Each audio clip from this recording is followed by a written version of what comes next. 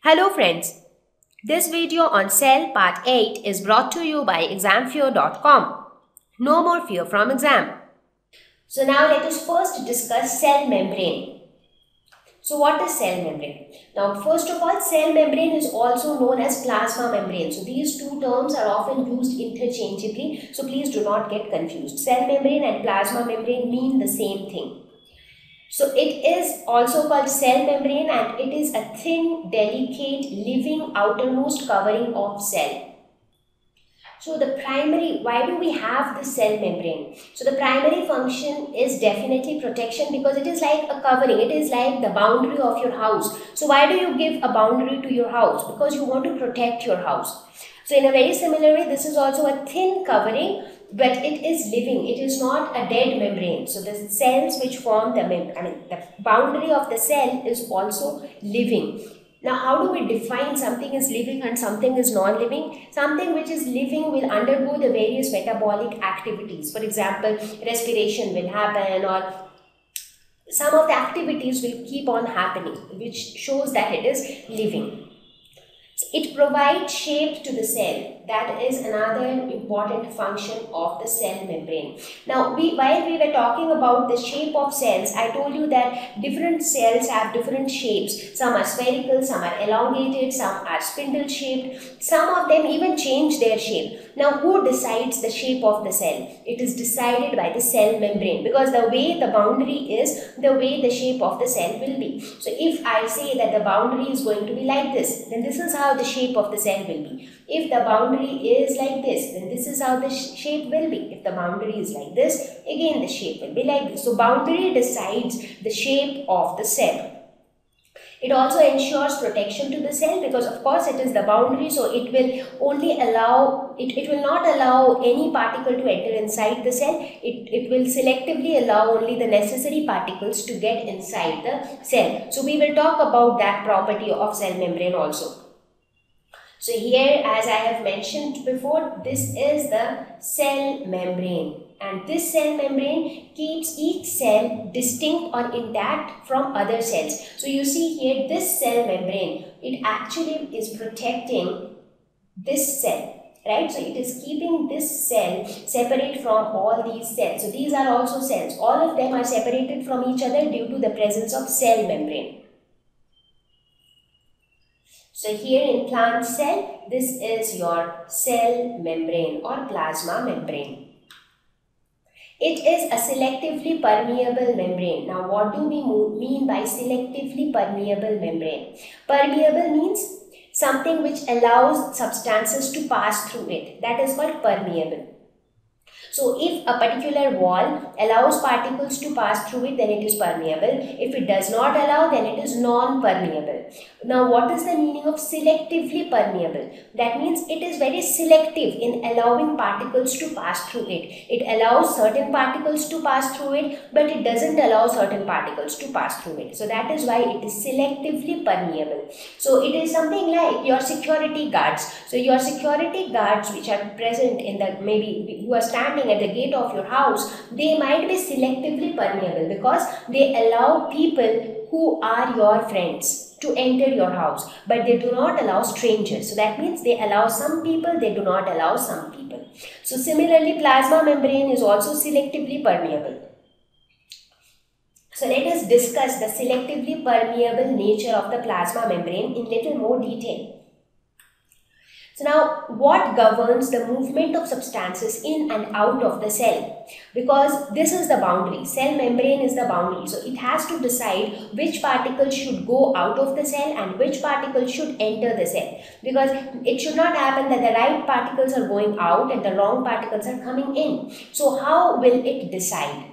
Now there are two processes which take place, and with these two processes exchange of substances happen between the cell and the external environment. So one process is diffusion. What is diffusion? It is the gaseous exchange between cells as well as cell and its external environment.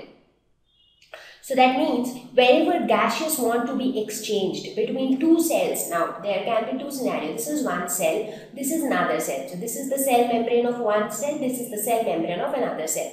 So now particles might be exchanged between those two cells. That is one scenario.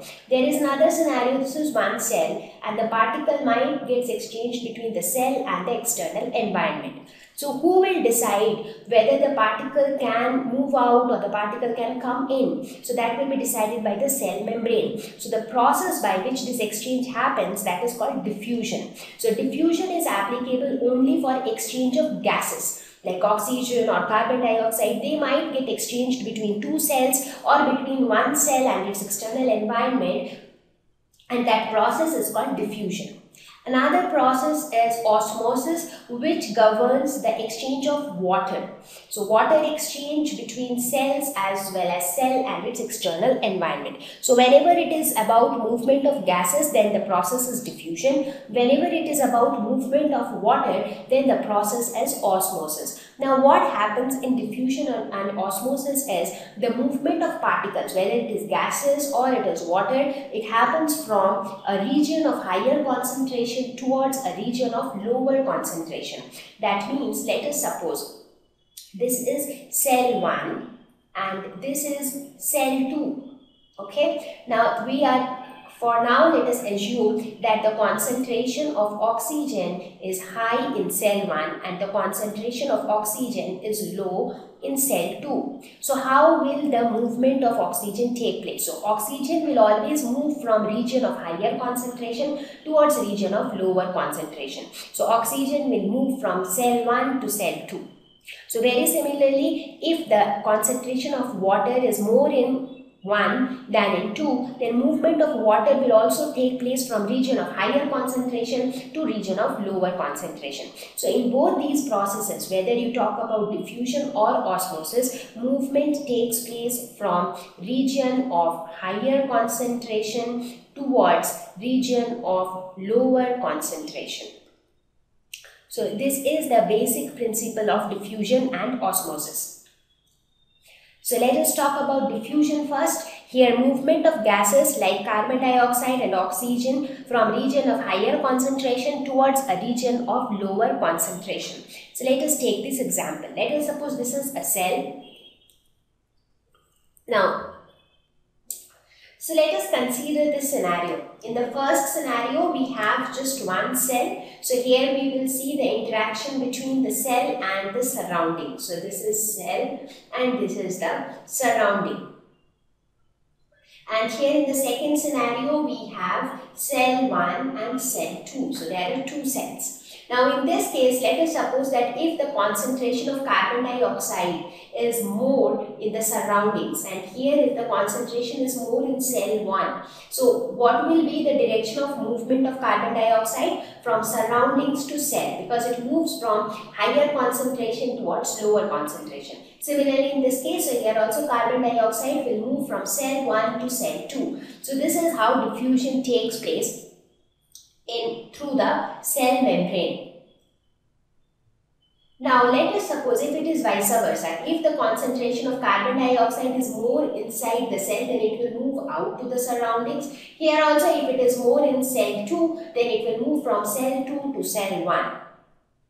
Let us now talk in a similar way about osmosis. So it is going to be the same concept, just that instead of gases, here we have water. So here movement of water will take place from a region of higher concentration towards a region of lower one. So again the same thing, you have a cell here and here you have cell 1 and cell 2. If the concentration of water is more outside, then the movement will take place from outside to inside. So in this case what will happen? The cell will swell up because more water is entering inside the cell. So it will start swelling up. In this case what will happen? Cell 1 will start shrinking and cell 2 will start swelling up. But if it is just the opposite, that is if we say that the concentration is more inside the cell or in cell 2, then water will start moving out of the cell here and water will move from cell 2 to cell 1. So whichever cell is gaining water will swell up and whichever cell is losing water will shrink. So with these concepts in mind, let us see the behavior of a cell with different types of solution. So let us suppose if the cell is put in a solution which is a hypotonic solution. What do we mean by hypotonic solution? That means the concentration of water. It means water concentration in the solution is higher. So that means inside the cell, water concentration is less. So let us suppose this is the hypotonic solution where water concentration is more. And this is the cell. So water concentration is more in this case where water concentration is more outside. So that means water will move from outside to inside. As a result, the cell will start swelling up. So whenever a cell is put in a hypotonic solution, what happens to the cell? The cell swells up. Similarly, if it is just the opposite, that is if you put it in hypertonic solution, that means a solution where water concentration is less than that inside the cell. Now hypo means less, hyper means more. So hypertonic solution means water concentration is more inside the cell. Okay. So here if you see, in this case what will happen?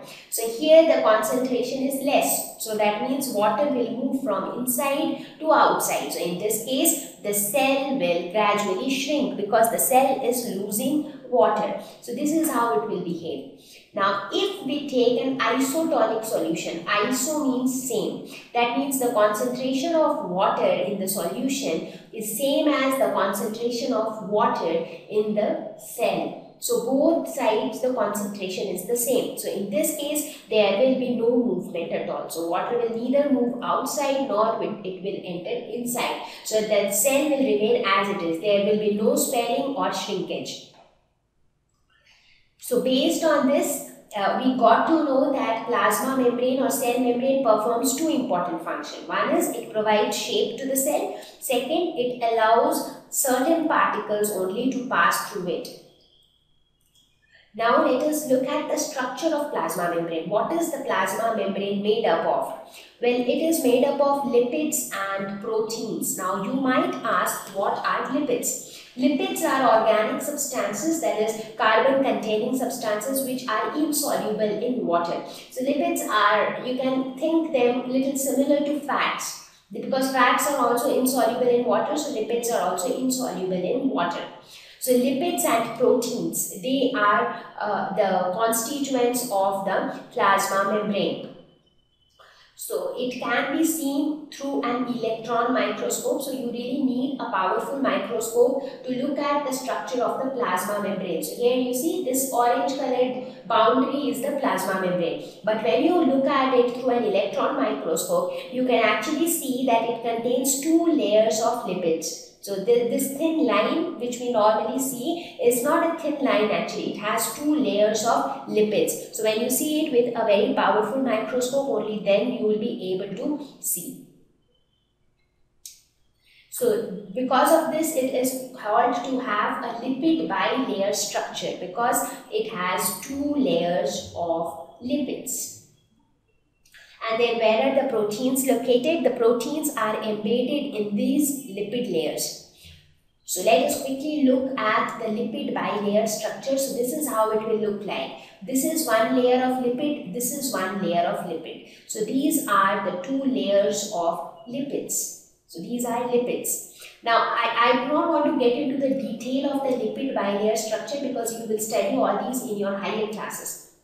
But in case you are inquisitive about it, you can refer to the videos of cell of class 11th. So these are the two layers of lipid and the protein molecules are embedded somewhere here. So the protein molecules will be embedded in this bilayer structure. So this is a continuous bilayer of lipid molecules and this is why it is also known as the fluid mosaic structure. So that is also another name of this model. It is also called fluid mosaic structure. Now here I think this much of information is enough about cell membrane and the rest of the details we will discuss in higher classes. So proteins are embedded in continuous bilayer of lipid molecules as I said just now. So these are two layers of lipids and these structures are the proteins. Thank you. Please visit www.examfear.com to watch more educational videos with a better experience. Please do not forget to like and subscribe to our YouTube channel for latest updates. Thank you once again.